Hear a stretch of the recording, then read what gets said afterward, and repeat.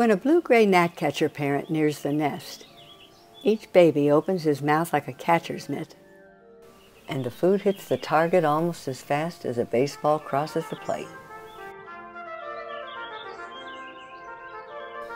Blink and you'll miss the feeding entirely.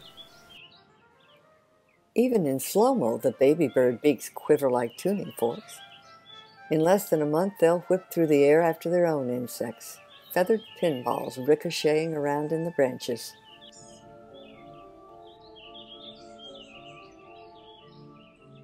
When the food comes out the other end, the feces arrives neatly packaged in a teensy balloon that squeezes out his rear end.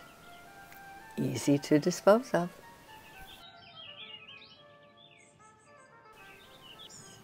The babies inhabit a nest that was built out of plant stems and tree bark, glued together with spider webs and covered with lichen.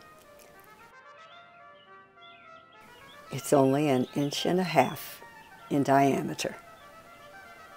Now my thumbnail is 1/2 inch long, so their nest is the size of 3 thumbnails. How can that be enough to hold 4 baby birds? Well, for the last 2 or 3 days before they fledge, it isn't. By that time, they're more crowded than people in a shoulder-to-shoulder elevator. They're practically vacuum-packed. So this one has decided to be the first olive out of the jar. He squeezes upward and pops free. It's the only way if he wants to preen those brand new feathers or flutter them.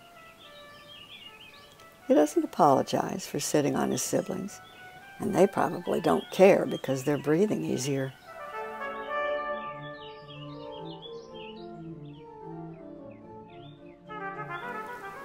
As soon as the nestlings fledged, the parents, even as they continued to feed the youngsters elsewhere, started ripping the old nest up and recycling the materials for a new nest for the next brood.